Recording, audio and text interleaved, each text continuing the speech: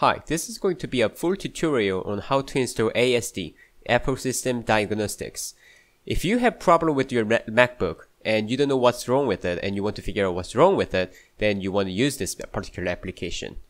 First of all, Google ASD Apple System Diagnostics in Google.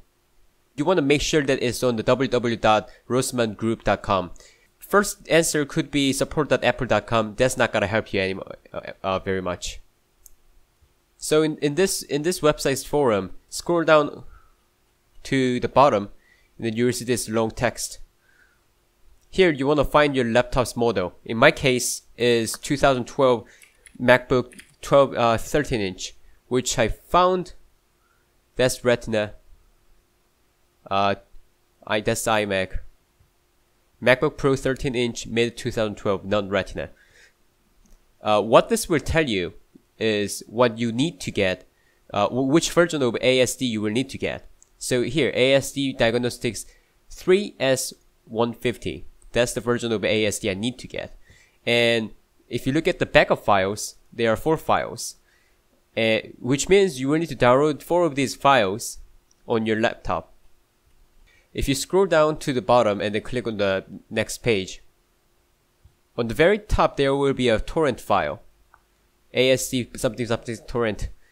This will open a Google Drive and you'll be able to download a torrent file. The torrent file is about 50 gigabytes. So do you know what you're going to download and only download what you need to?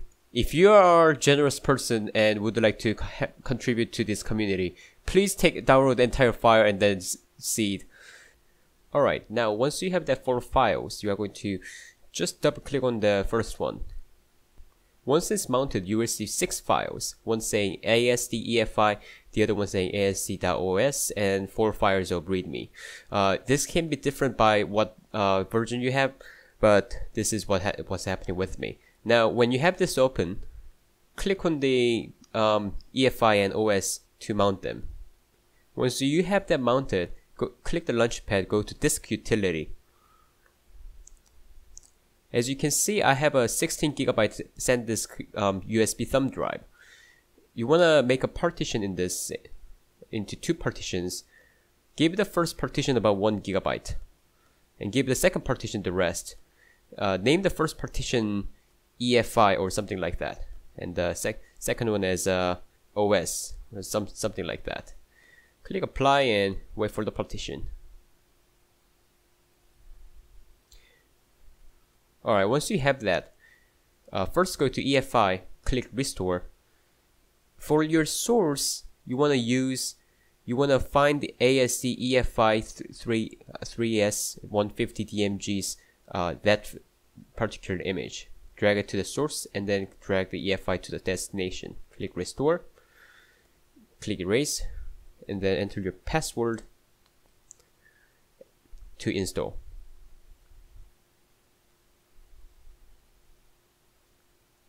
Congratulations, you have installed the EFI. Now click the OS, do the same thing but with ASD OS 3S150 DMG.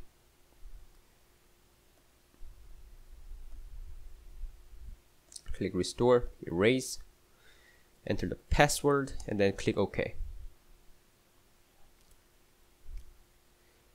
Alright, when you have that done, close everything and you can go ahead and shut up your computer. We are going to restart into the USB. Alrighty, once you have that, you want to press down on the options and then turn on the MacBook.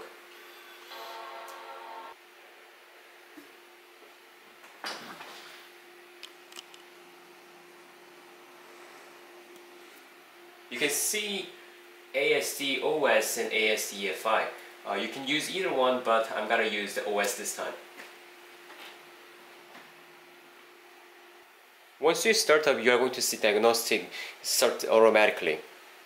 Congratulations, you have successfully got Apple System Diagnostics. Enjoy.